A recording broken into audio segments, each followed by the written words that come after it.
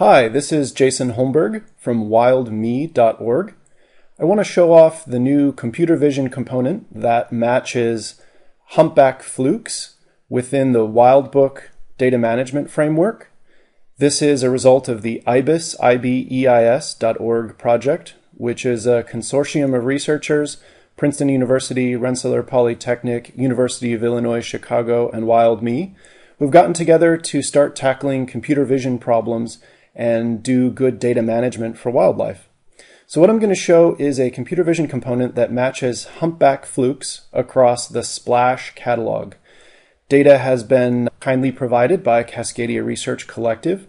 We're going to take a couple of new flukes that are not in the existing catalog of several thousand marked individuals, and we are going to match them. I'm going to show you how quickly and easily we can identify the same animal repeatedly from multiple photos in a very large data set.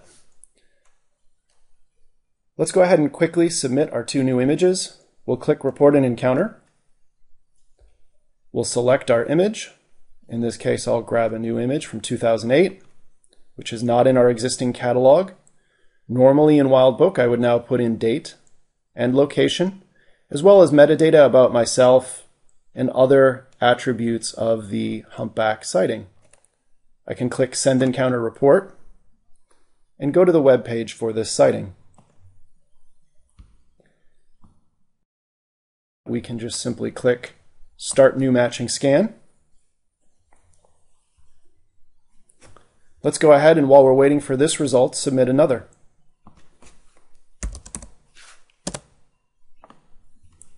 Report an encounter. We'll grab a second fluke. Skip the metadata submission and just go right to the bottom and say Send Encounter Report. We can go to the new page for our encounter. And once again, just say Start New Matching Scan. And what we're doing here is waking up another separate computer vision server that is comparing this new image against thousands of reference images from the Splash catalog.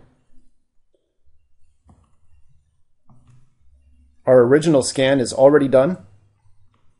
So you can see we can compare a very large volume of images very quickly.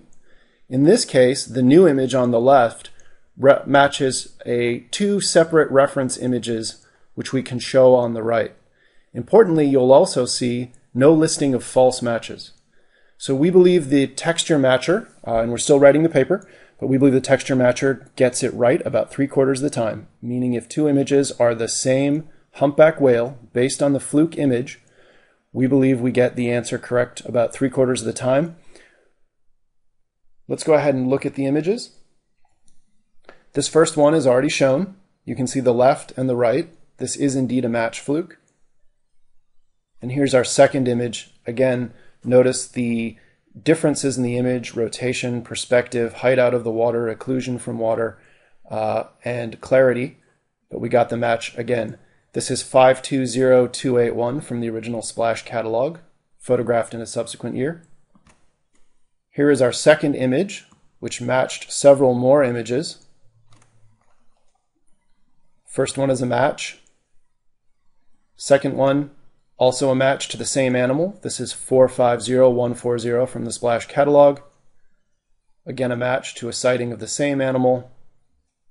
Again, a match to a sighting of the same animal. And finally, one more match. So you can see that we have several images to match against, and we successfully matched against them.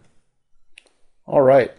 This allows us then to quickly click Approve to assign this to 450140 and go about more data curation.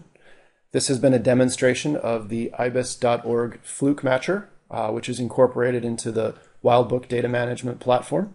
This would allow you to very, very quickly process new images and figure out which whale you've seen on a particular day. Thanks for your time.